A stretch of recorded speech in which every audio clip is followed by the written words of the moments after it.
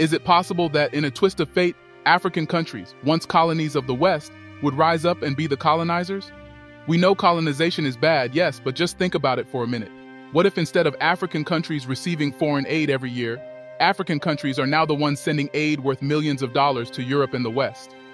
What if instead of Africa always looking to attract investment from foreign companies, which at the end of the day doesn't favor the country, it's now the West and Europe begging for investment from Africa? What if instead of Africans migrating en masse to Europe looking for better opportunities, Europeans are now the ones migrating in their numbers searching for better opportunities in African countries? Are these scenarios possible? Well, the fact is it is very much possible because African countries have all the human and material resources to achieve this. Angola, a country in Central Africa under the rule of its former president José Eduardo dos Santos, even though it was a corrupt regime, gave a glimpse of how an African country turned things around to become the savior of its former colonial master. For more than 400 years, Portugal exploited Angola often brutally as its colony, until the country gained independence in 1975, after a long struggle. However, the process of getting that independence was traumatic, leading to a civil war that lasted until 2002, when the former president of Angola, José Eduardo dos Santos, who had been in power since 1979, finally defeated the UNITA rebel movement. As you can imagine, the country, though blessed with oil and diamonds, was struggling. The economy was bad and things were difficult, which isn't surprising given that the country had been ravaged by civil war since 1975. Meanwhile, Portugal, its former colonial master, had been growing steadily and healthily, converging with the more prosperous European Union economies. At the time, the Portugal government saw President José as a trustworthy ally who would protect the interests of Portugal in the country. Although the economy was bad, money still circulated among the Angolan elites. And just like how some African politicians love to acquire properties and spend their fortunes in Paris or London, Lisbon, the capital of Portugal, became the choice location for real estate acquisition and capital flight for the Angolan elites. Portuguese lawyers, bankers, and accountants became the trusted stewards of the growing fortunes of the Angolan elites. They secretly took up Portuguese passports and sent their children to the best schools in Lisbon. However, everything changed after José defeated the rebels and oil price increased. Soon enough, Angola doubled oil production, and with the increase in the price of oil, the GDP of the country increased by tenfold, bringing in tremendous wealth for the country.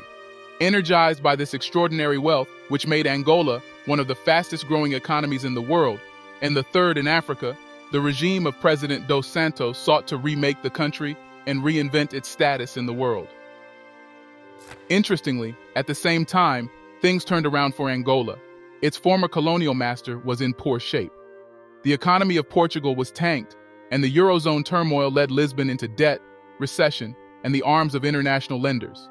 In 2011, Portugal was on the verge of bankruptcy and had to receive a $100 billion bailout from the European Union and the International Monetary Fund, IMF.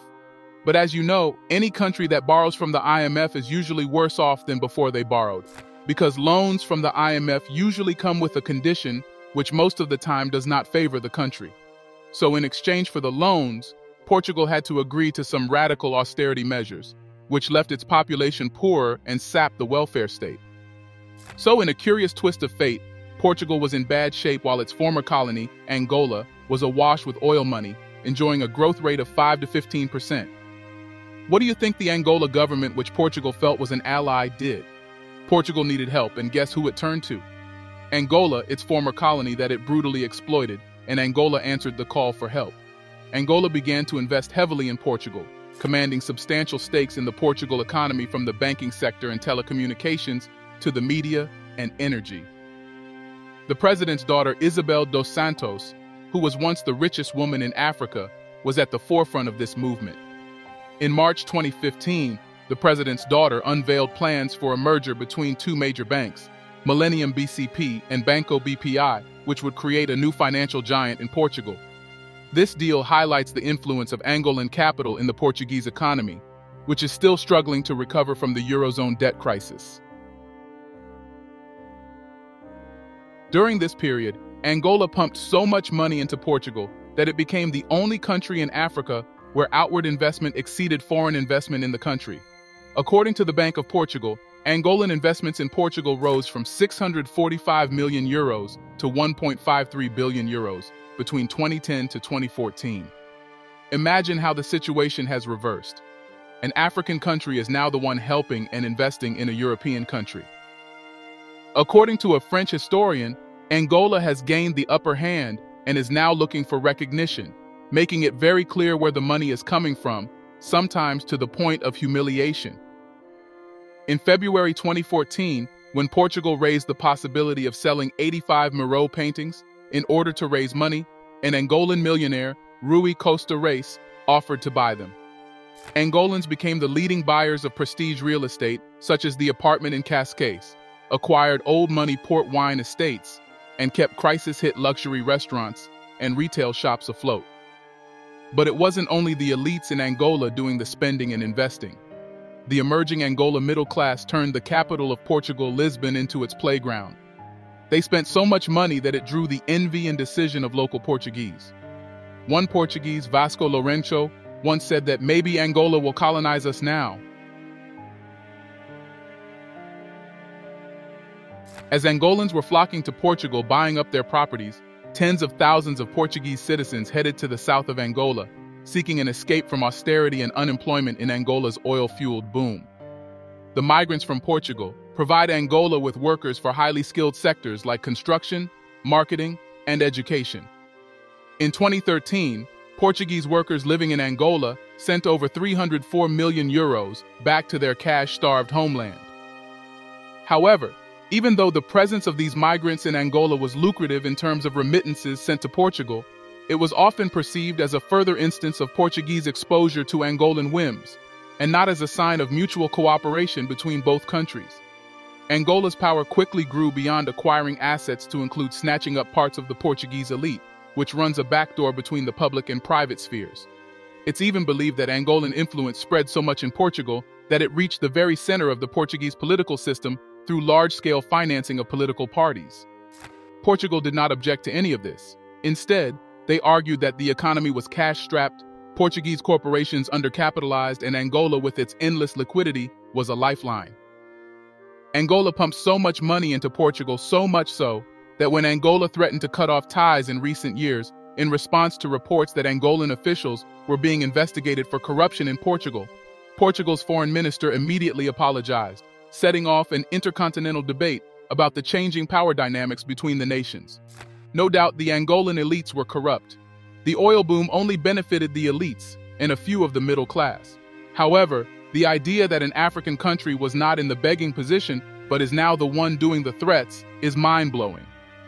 According to a Portuguese journalist and author of the book, The Angolan Power in Portugal, Celso Felipe, we had it in our heads that Angola was a poor country that needed to be helped.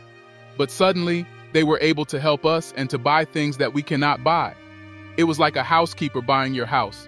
That is awkward, he said. Now, why was Angola so interested in Portugal? Why invest so much? The government of Angola could have refused to help Portugal in its time of crisis. Well, Angola simply saw an opportunity and took it like any Western country would have done. The economic crisis in Portugal made it easy for Angolans to easily own large Portuguese corporations that they wouldn't ordinarily be able to afford. Portugal also had the potential to mainstream the interests of Angolans away from their questionable origins and into the heart of the global economy. But aside from this reason, there was a deeper motive. Some of the investments made were not even profitable. Some Angolans even lost money in the process. So why take the risk? Well, according to experts, Angolans had a post-colonial score to settle. It was a form of revenge over the 400 years of brutal colonization by the Portuguese. Owning chunks of the Portuguese economy a generation after the end of colonialism was itself a mobilizing factor for wealthy Angolans, even if they lost money in the process.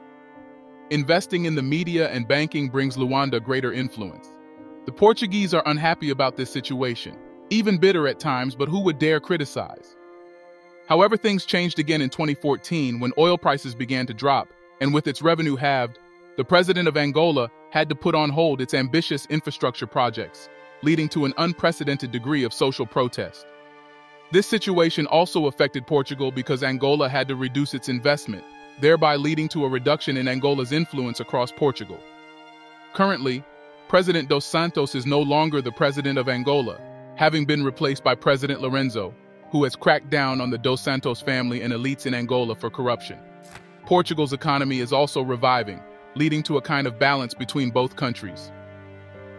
Now, we are not in any way applauding or supporting the corruption in Angola, but the point is, the situation between Angola and Portugal highlights the fact that African countries have the potential to turn around from what they currently are as poor countries always begging for aid from the West to countries that are so wealthy they are now the source of foreign investments for the West. And this can be achieved with strong, patriotic leaders who are ready to bring this vision to reality. Hopefully, this set of new African leaders will be able to bring this vision to reality.